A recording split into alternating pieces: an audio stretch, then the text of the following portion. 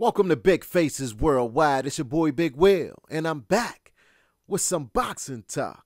What's good with your fam? Hey, listen, man.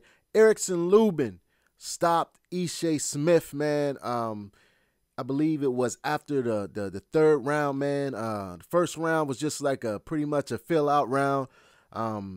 Erickson Lubin set the tone from the beginning, man. Ishe was doing a little stalking. It was a slow pace, but Erickson Lubin was picking his shots real good, man. And just kind of filling Smith out a little bit. But he came out in the second round, man, and you could see that he stepped up the tempo. He caught Ishe Smith with a nice left. I believe it caught him right about the ear. He dropped him, man. He dropped him a couple times in that second round, man. But credit to Ishe Smith, he was able to finish the round. They came out in the third round.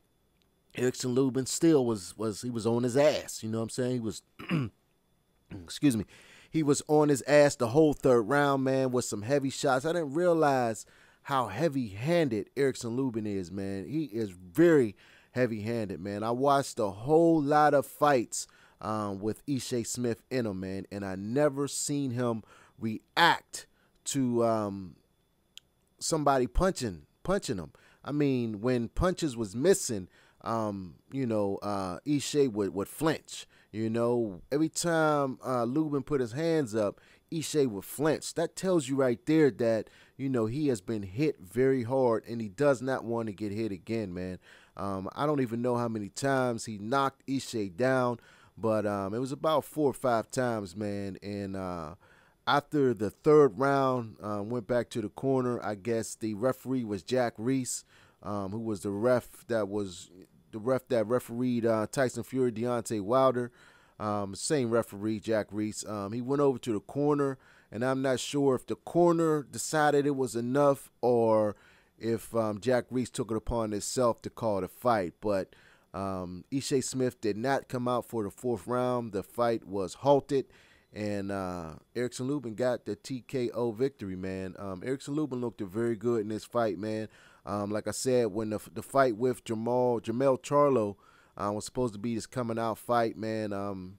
But, because of the knockout, we didn't get the opportunity to see him against a highly skilled opponent like Jermell Charlo. But Ishe Smith is no pushover, man. He is 40 years old. He is past his prime.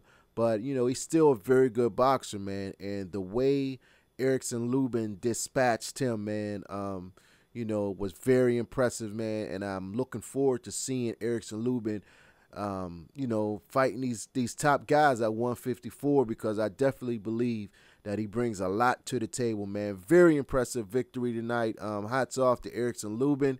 Ishe Smith, credit to him, man. He tried to fight.